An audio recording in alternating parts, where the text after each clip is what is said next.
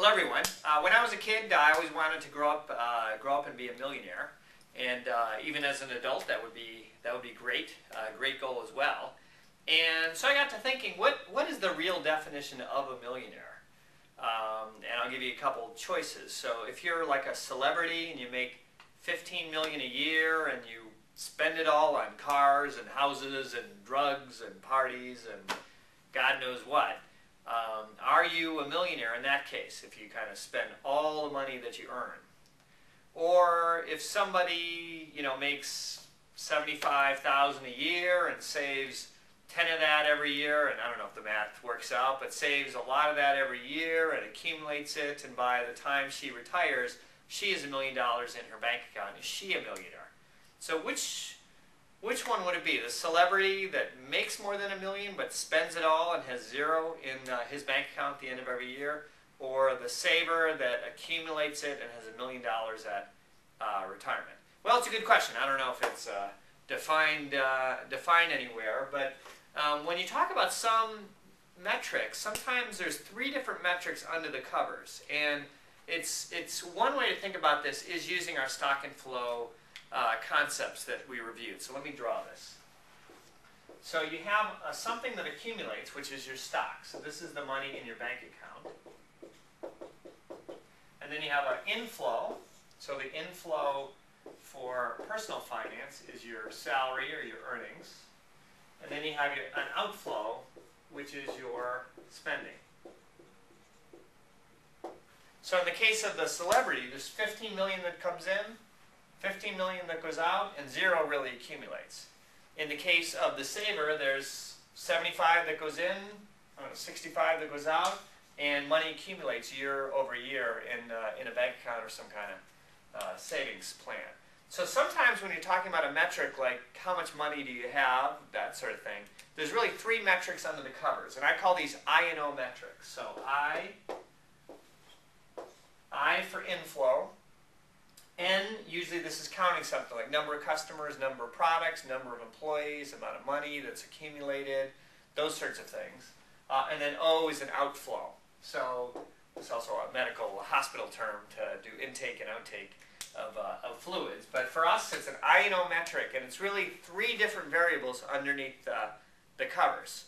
So in the definition of the millionaire, it's really are debating whether it's the salary is the metric that defines a millionaire, or the amount that's in the bank account. So I'm hoping that it's the bank account, because I'm pretty sure that's not going to happen. So so save, that's the way to become a millionaire. But it's important to tease apart these different metrics. So I'll give you one more example of this.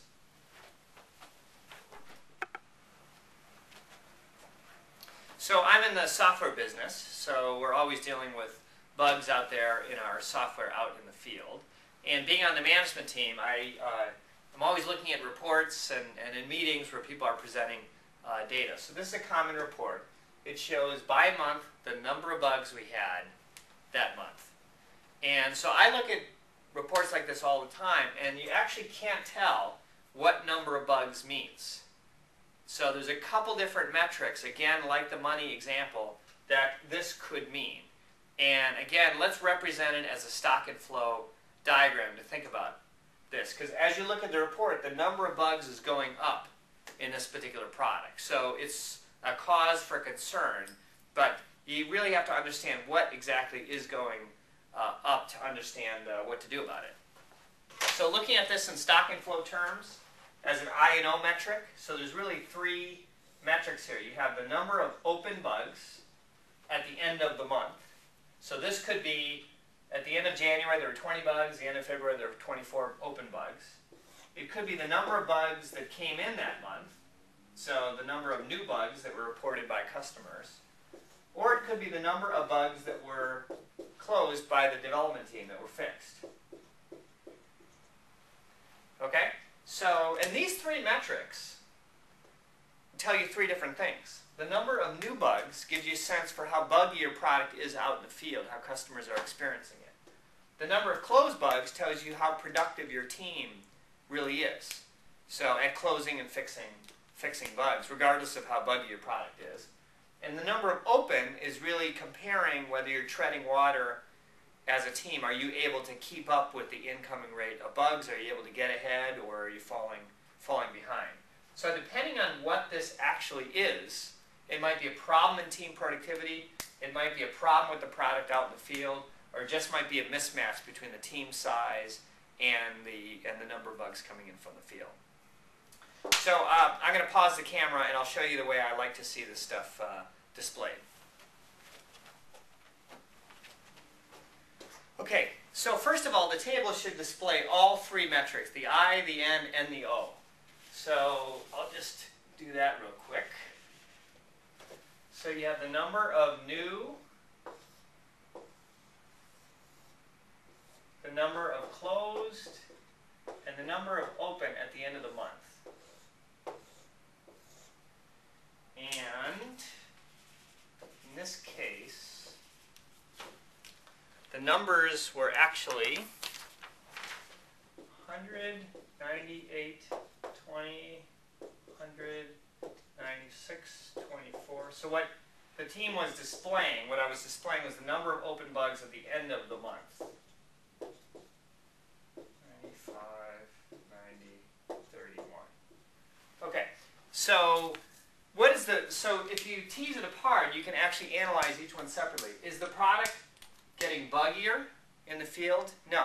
You can see the number of new bugs is not rising. Is the is the team just as productive? The answer is no. This is a problem. The team's productivity is going down every month. Therefore, the number of opens is rising. So it's not about the product in the field. It's as much it's about the team productivity in this case. So if you separate out the three metrics, you can kind of tell the difference and what to do about it.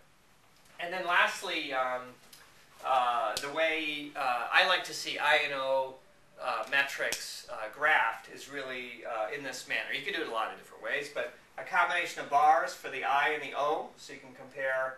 This is the incoming, this is the closed by month, and then the snapshot, the stock metric, the N metric, just as a line, so you can see it rising. And sometimes it'll need its own axis. So you can also see that the metrics are a little bit different. The stock metric is a metric, it's a point of time metric. So right now, on January 31st, here's our number of bugs. So it's a count, it's something that's measured at a point in time. Versus the I and the O are measured over a date range. So we got 100 bugs in this month. We closed 98 in this month.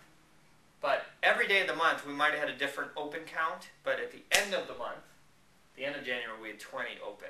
So you can see they're slightly different. So a lot of metrics, when somebody is talking about one number, like number of bugs or amount of money or those sorts of things, there's really a metric trio underneath the covers, this I and O.